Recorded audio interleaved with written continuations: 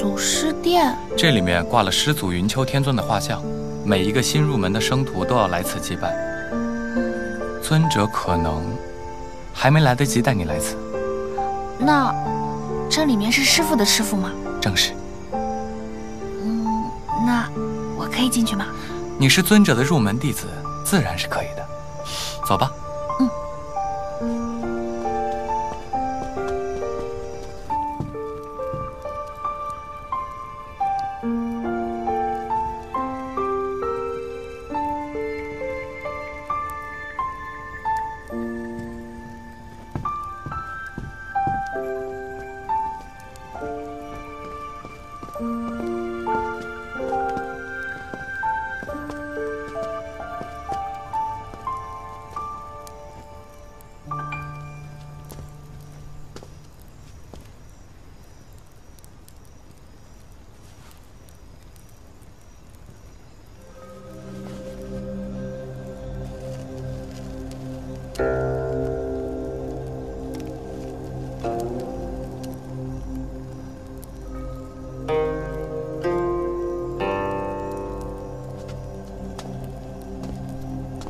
虫子，你也去上炷香吧。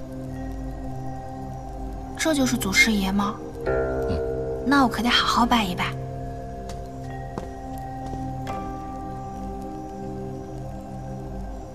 云丘天尊，虽然我没有见过您，但是您能教得出我师父，就一定是6界之中最厉害的人。我一定会跟着师父好好修习法术，继承衣钵，不会让您失望的。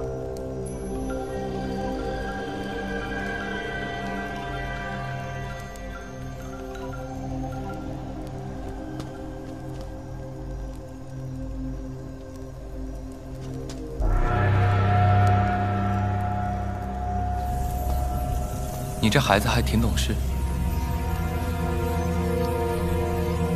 这是什么？这是天魔令，魔尊逆轮的令牌。云丘天尊斩杀逆轮之后，这令牌自然就归属了南华。这是魔尊的东西啊！这东西可以号令整个魔族。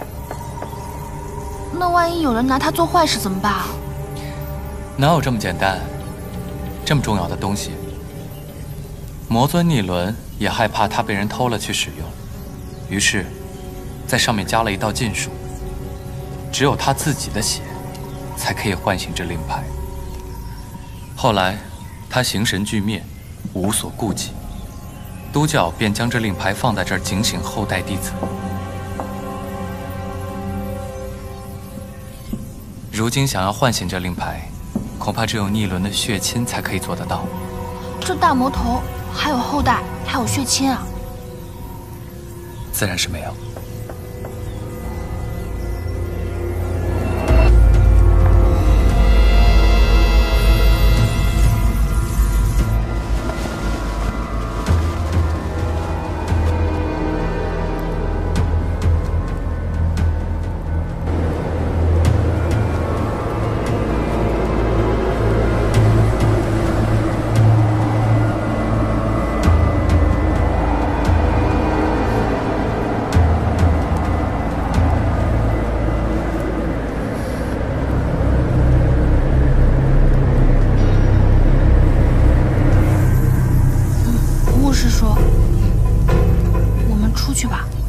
怎么了？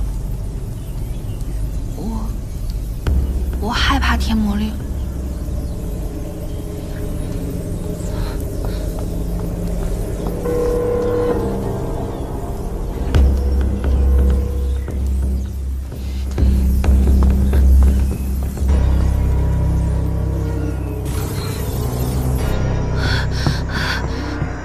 为什么会这么心慌？一定是祖师殿太压抑了。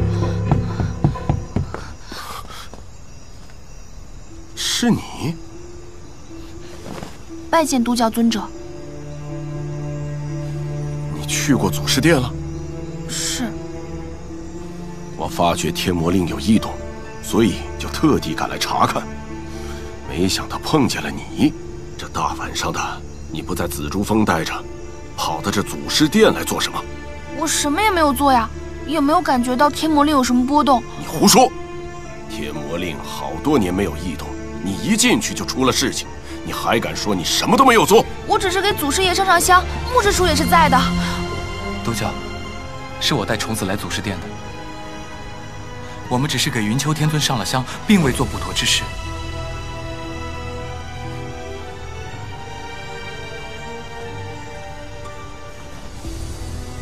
你告诉我，接近洛阴凡究竟是什么目的？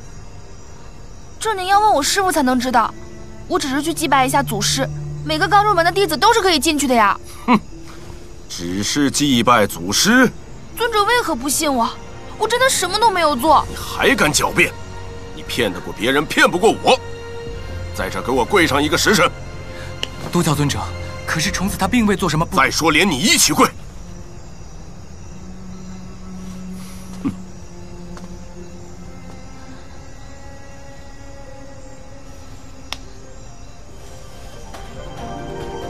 你为何要跪？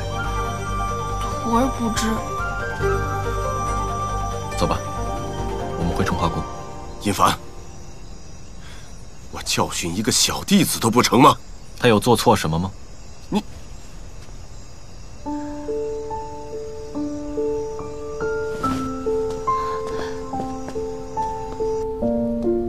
师父，我刚来就给您添乱了。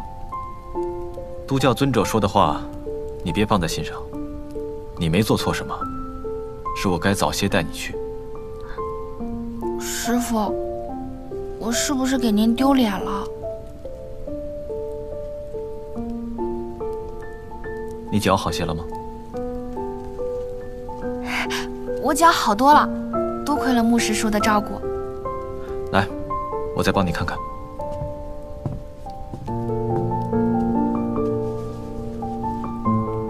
师父怎么知道我脚受伤了？你的事儿我都知道。师父真厉害，什么都知道。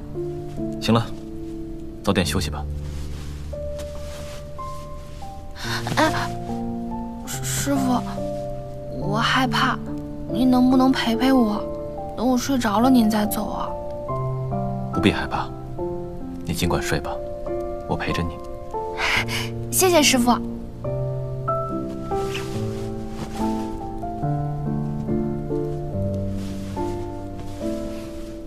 师父，珍珠可以来我们紫竹峰上采药吗？随你。我今天输给妙元师姐了。无妨。自从我爹走了以后，我很久没有这么安心过了。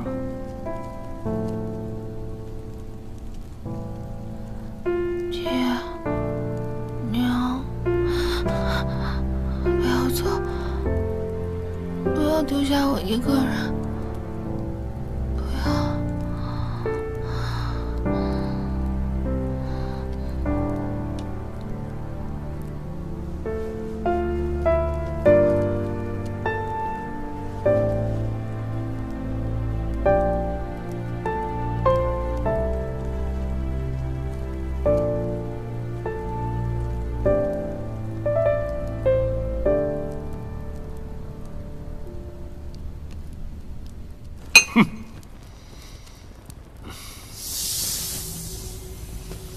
亏你还是我徒弟，你居然帮着那个虫子说话！